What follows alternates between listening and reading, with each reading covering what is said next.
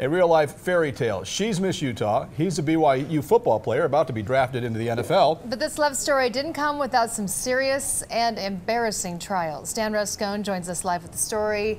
A lot of juggling going on for this couple right now. Yeah, you could say that their minds are a little scrambled right now, Mark and Shauna. Tomorrow is the start of the NFL draft, which means the two are on pins and needles right now, wondering what team is going to pick up Kyle.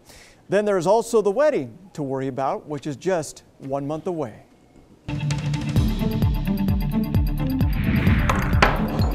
A typical young couple in love, enjoying a competitive foosball game. All right, I hate this game. As you look a little closer, Blocked. this is no ordinary couple. Set to get married. This is former Miss Utah Marissa Powell. All right, next point. And 6'3.5", 245-pound BYU linebacker Kyle Van Noy. Come on. Did you marry your Prince Charming here? I have.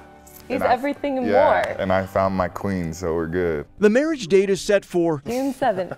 at the LDS Temple in Salt Lake City. That's just 1 month after the NFL draft, Hopefully it's May 8th. That's the first round. when Kyle will find out which of the 32 NFL teams will choose him. Anywhere warm. Some possibilities: San Diego Chargers and the Detroit Lions. I'm ready to play at the highest level, and I'm ready to get paid. How about you swing with me? Kyle and Marissa's love story started about 3 years ago, I've always been too big for things. Oh, come on. before the two were so well known. Was this a surprise that you would be marrying a football player? You know, initially meeting him, I was a little bit, No, you ditched me the first time you met me.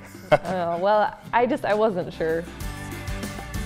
But that quickly changed. The first date, I was like, okay, he's really cool, and I really connect with him. Marissa would later become Miss Utah. Kyle would become a leading force with BYU football. In June of last year, Marissa was at the top of her game. It was unreal. She made it to the third runner-up in the Miss USA pageant, but she's remembered for her convoluted answer to the question about women making less money than men. I think we can relate this back to education and how we are continuing to. The first couple of days I was feeling so down, I just didn't even want to get out of bed. I didn't want to see anybody, and I was getting some pretty rotten messages. Thank you.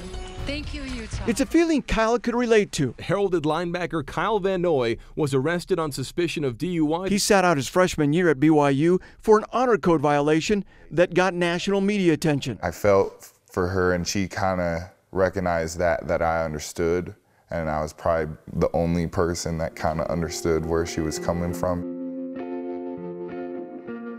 Kyle proposed to Marissa after she gave up the crown to the next Miss Utah, I was completely surprised. giving her the perfect ring. Yeah, he nailed it.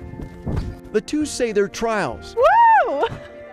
have strengthened their relationship. It's not all about winning. It's not all about being perfect all the time. Sometimes you make mistakes, sometimes you fall, but you really have to rely on God, your family, and the people around you who are going to lift you up and pick you up.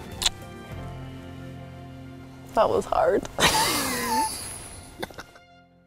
Now, the first round draft picks will occur tomorrow, with the second and third round on Friday. Once Kyle is picked, he says he could be on a plane as early as that night or the next day.